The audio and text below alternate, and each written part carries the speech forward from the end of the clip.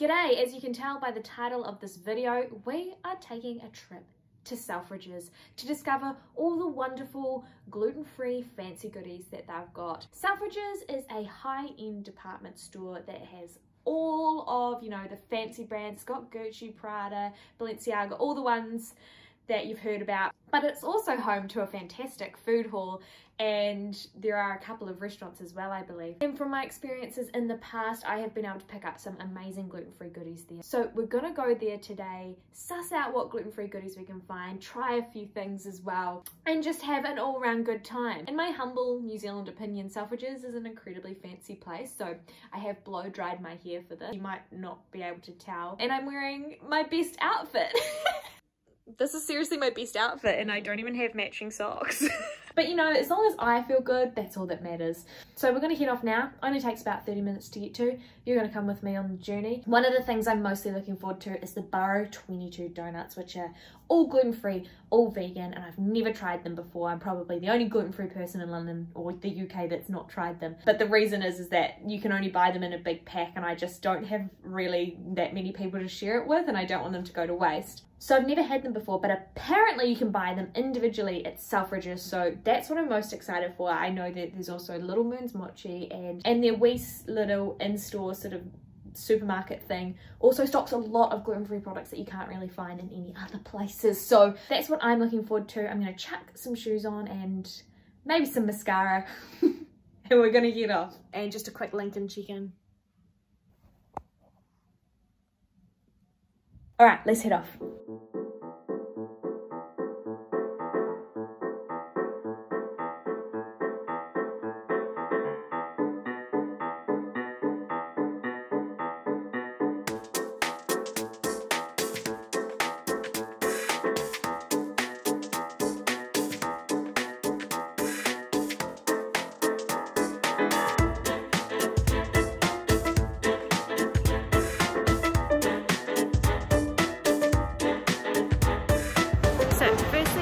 Our way to the food hall, and then we'll explore the places to eat that are upstairs and I think downstairs as well. It's so easy to forget how big this place is. It's like a maze. Oh look, New Zealand.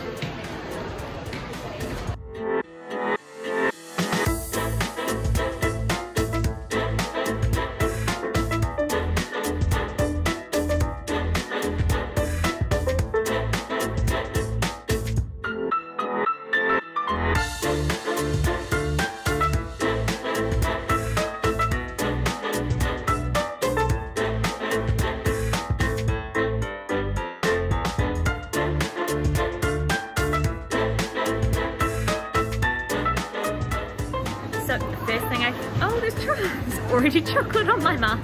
The first thing I found was a Borough 22 donut, and I got some other things from Elizabeth D Bakes and Be Tempted, both gluten-free brands. Now I'm just going to have a quick look around the sort of deli, supermarket-y area, and I'll show you some cool things that I find that are gluten-free. First up, I spied the Doughnuts gluten-free cookie doughs. They're also vegan, as well as the honey and date raw brownies. Then I found Melon Marsh's vegan and gluten-free vanilla marshmallow whip, as well as every single type of popcorn from Joe and Seth's, and my favourite brown bag crisps. Then I found some gluten-free and vegan mac and cheese, as well as all the sauces from the Burger Co. The Great British Porridge Co. had all of their flavours in stock as well, and there were breads from the Gluten Free Bakery. Then I saw a bunch of gluten-free Turkish delights. Then there was a place that was selling fresh spring rolls that were gluten-free by ingredient, however did have a may contain warning. And I found a poke bowl place that had some gluten-free options, but we'll talk a little bit more about this one later. Then I visited Little Moon's Mochi, which sell ice cream covered in mochi, where I picked up a single ball of chocolate. Stepped outside to eat my single mochi moon ball. So these are ice cream covered in mochi, which is made out of rice flour. They're all gluten-free, I think. You might have to shoot me on that, but all of the ones that were in the freezer sold individually were gluten-free. So this is the chocolate one. Here we are. Normally I'd get 4, but I've got a lot of treats to eat today, so I just thought I'd have to try one. Oh.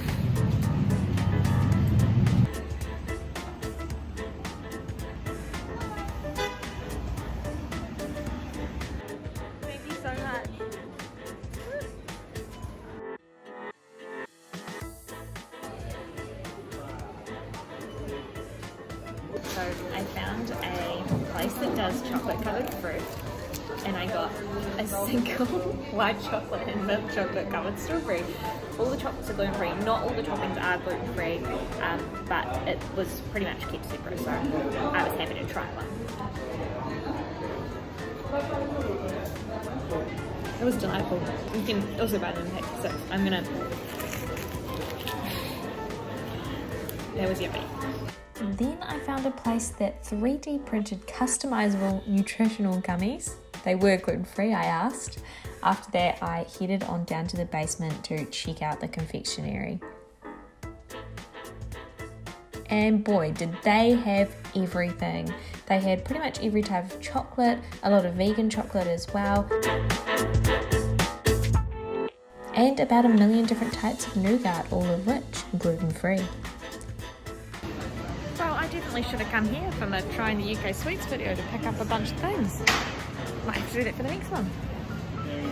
There was also a massive wine cellar, and then I got briefly distracted by the pet clothes. I found this little bow tie. I thought it would look so cute on Lincoln, but it was quite expensive. There was also cute bandanas, and I nearly bought him a rain jacket for our walks, but it was £68 and I don't think I could justify it. Upstairs, I was once again distracted by the cutest little soft toys that were fruit and vegetables with little faces. That one's an asparagus. Found a bubble tea shop on the top floor. Unfortunately though, they did have make and tame warnings, so I couldn't eat there. Then I found L&N Cafe. They had gluten-free options, but they did also have a make and tame warning. It did have a wonderful view though. Then I made my way to the third floor to Hive restaurant. It's called Hive because they actually have their own beehives on the roof. Hive was the only restaurant to have gluten-free symbols on their menu. The Corner, Urbane and Brasserie of Light did not have gluten-free symbols on their menu. However, I did find this huge cat and an indoor skate bowl. I've just left Selfridges, but oh my goodness, the worst thing just happened. Well, not the worst, but an embarrassing thing happened. So I'm gonna head home now so we can eat the goodies that I got, and I'll tell you what happened. Okay, back home now, so let's try some tasty treats. Okay, oh Link, I got you something. Read this. I just found it at Flying Tiger. It was like £1. He doesn't need more toys, I know, but I thought he'd like it. So what happened? I went back to the poke bowl place, and they had previously said that everything was gluten-free, and I was like, oh, that's amazing, that's so good. So I went back. It was the same lady that had told me that, so I was like, fantastic, I'll just order. I ordered the falafel bowl or something, I don't know. She was like, what do you want for a base? Oh, I'll do brown rice and like mixed salad. And she's like, cool, do you want soy sauce? I was like, yes, if it's gluten-free. And maybe she didn't hear me, but it's like, but it was fine because the soy sauce was gluten-free. And then she was like putting on the other stuff, and then she got to the end, she's like, do you want crispy onions? I was like, are they gluten-free? And she's like, oh no, are you gluten-free? I was like, yes. And she's like, well, you can't have the falafel. And I was like, oh no, I'm sorry, I'm so sorry. I thought you said that everything was gluten-free when I came before. She's like, yeah, everything is gluten-free except the falafel and the crispy onions. So I had this whole bowl made up ready for me, and I just couldn't eat it, and I like apologized. I was like, I'm so sorry, I can't have that. And she said that was fine. Oh, Lincoln, I'm telling my story. Oh. She said, oh, sorry for like the miscommunication, which is okay. But I got like quite like, I don't know, sometimes I'm a bit sensitive, and I got a little upset about it. Not like upset, I was just like, oh, that really sucked. Like I felt a bit like guilty for making her make that and not having like triple checked, but I thought I was okay. But it just goes to show you can never be too sure. I didn't have that, so I am a little bit hungry, which is good because I've got a little snacks to eat. Oh, I didn't show you on the way up, but the lovely Legal Nomad on Instagram sent me one of her beautiful bags. It says, I'm not being trendy, I have the disease. Very relevant for today's excursion. But anyway, I got a couple of things I didn't show you. I got my favourite smoked bacon crisp, brown bag crisp from Naturally Delicious. And I also saw these roasted fava beans, which I've just recently got into because of Love Free From sent them. I don't really know what a fava bean is, but I know they're delicious. And then of course I got the dark chocolate and hazelnut crayon from Be Tempted, and I got Elizabeth D. Bakes' polka dot cookie. That's not for you. Lincoln, this is not very professional. Where's the ball? I'm gonna move to the side of it. Okay, so I'm gonna start off with, of course, oh no, I smushed it. Barrow 22 vegan small donut. No, it's not for you. Here is what it looks like. This is vegan and gluten-free. All of Barrow 22 donuts are vegan and gluten-free. So let's give this a whirl. First time I've tried it. Can't believe it.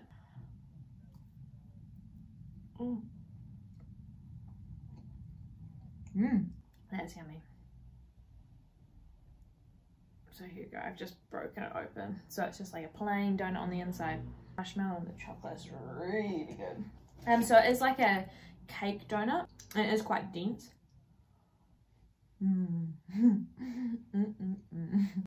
The chocolate is so good. Can't tell it's vegan. Thoughts? It is a cakey donut, quite dense. I wouldn't be able to tell it's necessarily vegan, but it reminds me of those little sugared donuts that you'd get. You know, the ones, and you could get them in like a big packet or something. It reminds me of the same texture as that. It did cost £3.49, but it's quite dense. It'd probably almost be a meal. Yummy. Next up, we have got Be Tempted hazelnut and chocolate friands. This was actually at the suggestion of the person that worked at the bakery part. I was like, what do you like? She's like, out of the gluten-free stuff, the donuts and the friands. Let's give this a go.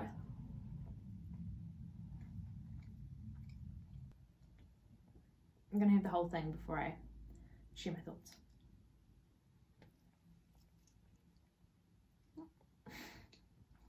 Yeah, it was very yummy. I had a good friand texture. It was nice and light, sort of melty in the mouth. They're hazelnut flavour. There is definitely a hazelnut flavour, but it is a little bit overpowered by the sweetness of the chocolate. But all in all, really lovely. And like such a cute wee, it comes in such a cute wee bag. The cost of these was £4.99. The last bake I've got for us is Elizabeth D Bakes polka dot cookie. You get 2 massive cookies and it was £3.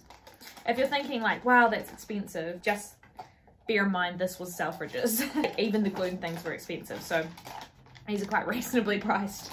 Here we go. Oh, cute. It's gluten-free and vegan as well. Here we go. Oh, this is the texture. It's not so crunchy like I thought it was going to be.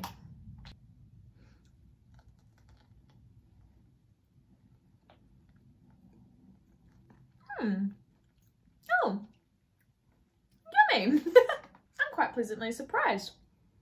I don't know what I was expecting, but this is yummy. I thought it was going to be a little bit crunchy on the outside. It's not, but that's sort of, it's fine. It's like a chewy cookie, and you get like a nice crunch from the M&Ms or whatever these are on the inside. I love the chewy centre. Do you know what I really like about that cookie? It's not overpoweringly sweet. Okay, so final thoughts of Selfridges. If you're in London as a tourist, you're probably going to end up on Oxford Street, so I would definitely suggest checking out Selfridges and checking out specifically the food hall. The restaurants, as I showed you, none of them really had gluten-free options on the menu apart from one, and pretty much all of them had a may contain gluten warning. And there are so many other places around London that are 100% gluten-free, so many restaurants that are around London that are 100% gluten-free that I would like suggest over those for like a proper restaurant meal. But if you're going in for like a food hall type of meal, then it's a really good place to go. So there are lots of options. However, I do think there used to be more options because of course Beyond Bread used to be situated in the Selfridges food hall, but it unfortunately closed down in 2019, and that was an entire gluten-free bakery, so you had so many choices. There was pastries, breads, toasties, everything. Taking that away from Selfridges is actually a big difference in terms of going there for gluten-free food. But obviously there are a lot of good foods in there. Generally it's the sweeter stuff that is probably safer for celiacs. There were quite a few gluten-free options, but they do come with a bit of a may contain warning, like those fresh spring rolls and the poke bowl place. But in terms of Little Moon's mochi, that's all gluten-free, and the baked goods that are all packaged, they're all gluten-free as well. And there's so many little things that you can pick up in the Selfridges like food store part that definitely makes it worth it as well. The only one thing that I didn't find was there is a wagon wheel company that do a gluten-free version of their wagon wheel, and I think actually it won a Free From Food award, like the overall award. Not too sure though. And I really wanted to find that because I've never tried a wagon wheel before, but there was no gluten-free ones. There were vegan ones, but there were no gluten-free ones this time. So that's the only thing I'm sad about missing out on. So thank you for your patience and waiting for this video. I hope it was worth it. I hope that it's given you a little bit of a guide. Hopefully it's given you a little bit more confidence to go check out Selfridges food haul and what goodies you might be able to look out for when you're there. Where am I going next? Fantastic question. I have had some requests to check out the London markets, specifically Borough Market, which is good because I'm not too far away from that. So it looks like my next couple of vlogs will be market based, which is exciting. But if you have any other suggestions on what you'd like to see, feel free to let me know, and I'll probably do them because this is what I love to do. So anyway, thank you so much for watching. If you haven't subscribed, please consider subscribing, hit that like button, and I will see you in the next video. Bye.